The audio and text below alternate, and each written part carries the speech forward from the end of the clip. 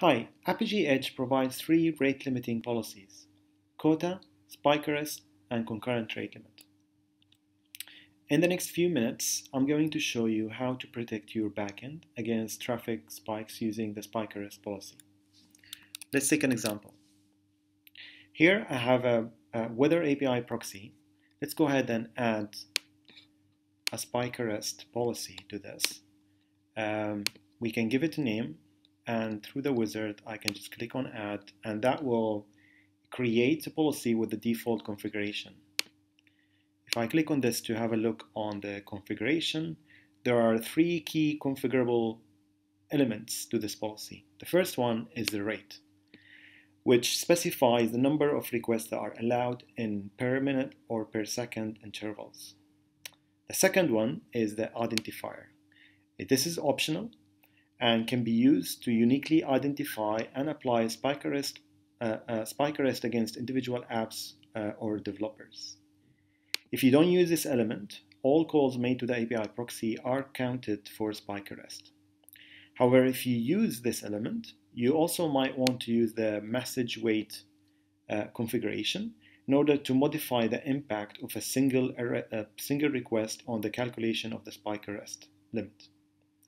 Now, the value of the identifier and message weight attributes can be predefined or custom variables. For example, to apply this policy on a per developer base, I can use the developer.id predefined that will be set after the execution of the verify API key policy. And now let's go ahead and change the rate to 10 per second and save. Now that we have created the policy and we've configured it, the question is how the policy actually works.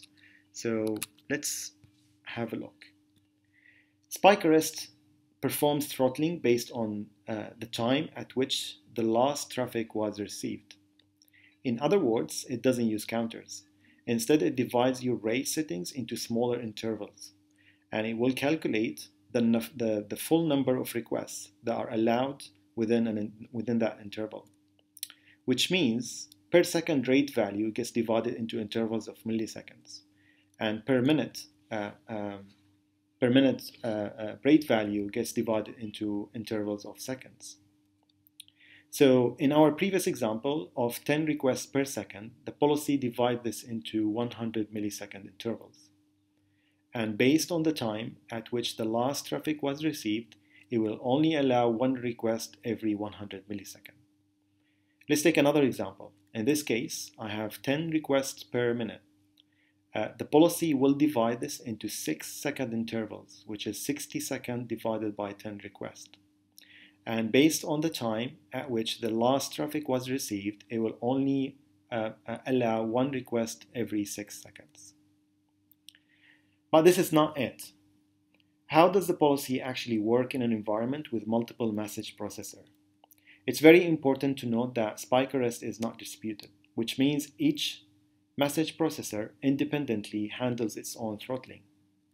So going back to our example of 10 requests per minute rate settings, and assuming that the platform is running 2 message processors with a round-robin configuration, which is the default configuration for Edge Cloud, in this case, the overall arrest rate is 2 requests every 6 seconds, or 1 request per message processor for every 6 seconds.